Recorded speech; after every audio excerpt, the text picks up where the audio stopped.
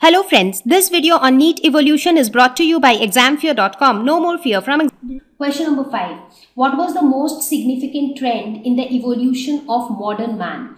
Homo sapiens from his ancestors. So if you look at the entire evolution of modern man, you would see that there were a lot of changes which had taken place over a period of time. So which one was the most significant trend?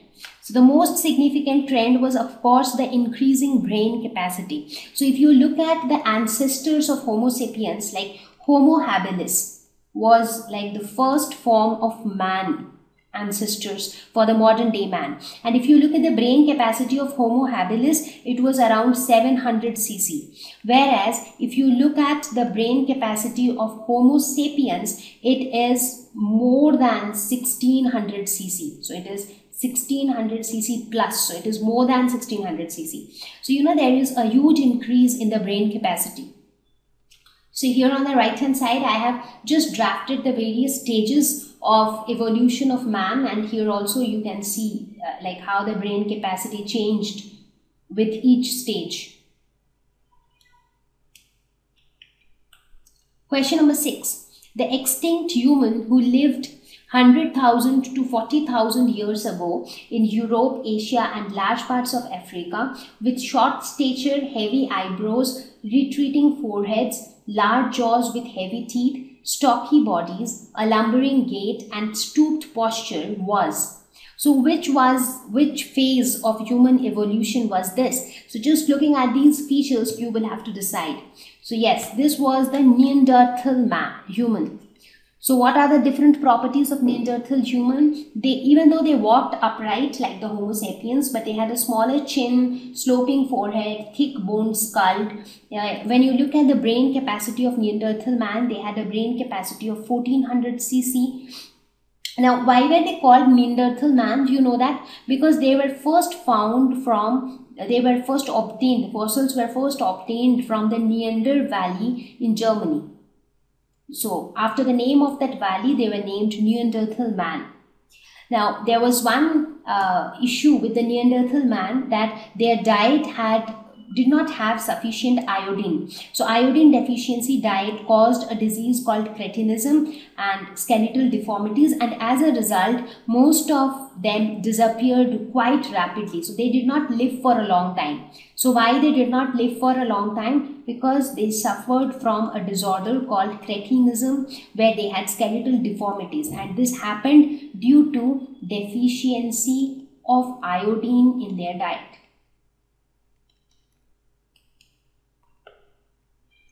Question number 7.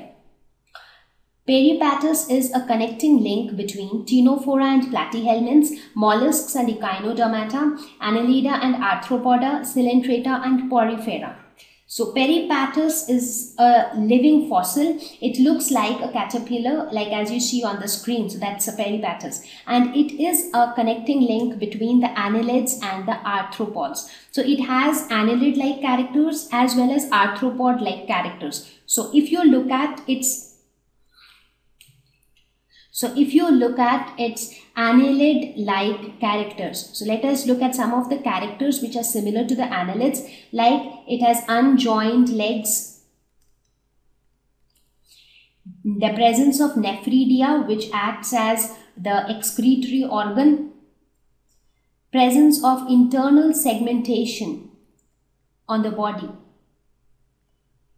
So all of these resembled annelids. Whereas if you look at its arthropod-like characters, those characters which resembled the arthropods. So what were they? Like the presence of claws, the jaws, presence of trachea, the presence of a dorsal tubular heart. So all of these resembled the arthropods. Now since Peripatus has features of both annelids and arthropods, so it was like a link between the annelids and the arthropods, and that is why it is called a connecting link between annelids and arthropods. Question number 8. Darwin's finches are an excellent example of adaptive radiation, seasonal migration, brood parasitism and connecting link. So if you look at the story of the Darwin's finches, what does the story tell us? So what happened to the Darwin's finches? So we saw that in the Galapagos Islands, there were a few finches which initially arrived.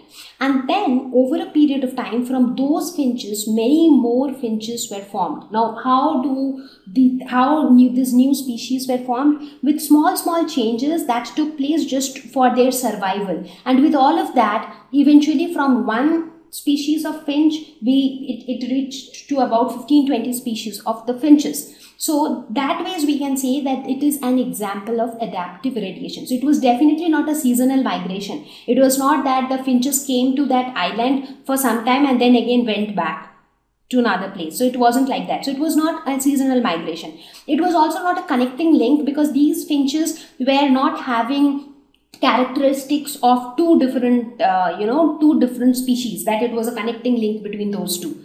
That wasn't true. It was also not an example of brood parasitism. So brood parasitism is that phenomenon where a particular group of organisms, they do not want to spend time and energy to raise up their kids, and therefore they give that duty to some other organism. So that's brood parasitism. So in this case, it was an example of adaptive radiation, because we know adaptive radiation is evolution of different species in a given area, starting from a point and then radiating to other areas, like how it happened in the Galapagos Islands. So first a few finches came, and then from those few finches, they started to reproduce and increase in number. Now initially they used to feed on seeds. Now when they increased in number, they felt that they cannot rely on just one source of food. So some of the finches started eating worms as well. So those which started feeding on worms, they started having a longer beak when compared to the others who were feeding on seeds. So over a period of time, both of these varieties started to reproduce, and it was found that we had two different species of finches. And in a similar way, more and more variations happened, and more species of finches came. So starting from one type of finch in a particular area, many other species arose, and this is called adaptive radiation. So option A is the right one. Question number 9. Which one of the following statements is correct? First option, stem cells are specialized cells. Well, stem cells are not specialized cells. In fact, stem cells are the undifferentiated cell of multicellular organisms which are capable of giving rise to infinitely more cells of the same type. And these stem cells, they differentiate to form specialized cells. So what are specialized cells? Those cells which have a specific function to perform, whereas undifferentiated cells are the stem cells. So stem cells do not perform a function. They continue to divide to form more and more cells like them, and then those cells, they act as the specialized cells. So first option is not correct.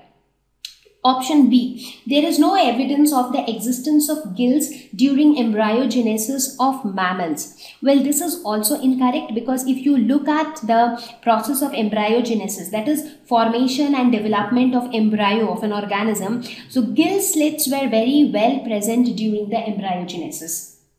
Option C, all plant and animal cells are totipotent. So what do we mean by totipotent? What is totipotency? So totipotency is the ability to divide.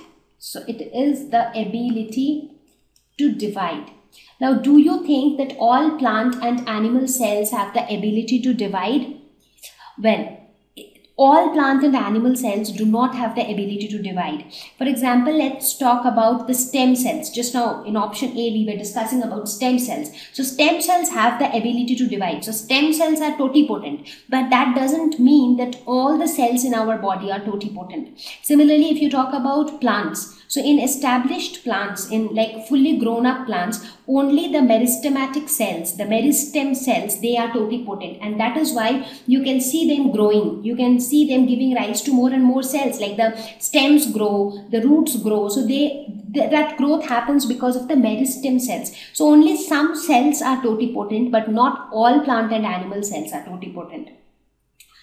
Option D, ontogeny repeats phylogeny. Well, yes, that's true because this is the biogenetic law. So we already learned about this law. So this is the right option, and this law is the biogenetic law, which tells us that during the development of an individual organism from the earliest stage to maturity, the organism passes through its ancestral phases, or it passes through its evolutionary history. Question number 10. When two species of different genealogy come to resemble each other as a result of adaptation, the phenomenon is termed, so two species of different genealogy. What is genealogy? That means of different genetic makeup. So two unrelated groups basically, but they resemble each other as a result of adaptation. So just for their survival, they made some changes to their body such that they kind of started resembling each other in some form. So what is that phenomenon called? So remember it in this way: different species, not related species, but they all reach at a common point. So what is happening here? They are converging. So this is an example of convergent evolution. Thank you. Please visit examfear.com for free quality education. You can learn with a simple 4-step learning process wherein you can watch video lessons, you can ask your questions, you can refer notes, and you can take a free online test. We have content for class 6 to 12 on physics, chemistry, mathematics, and biology along with practical videos. So please subscribe to our channel for daily updates. Thank you.